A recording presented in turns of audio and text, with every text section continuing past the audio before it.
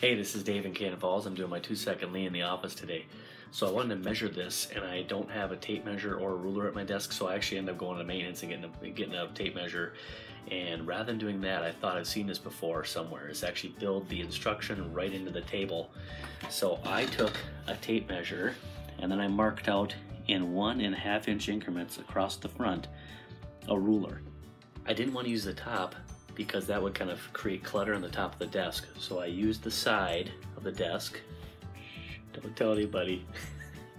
And I marked at the front. Now I have an easy way to measure anything I want any day of the week.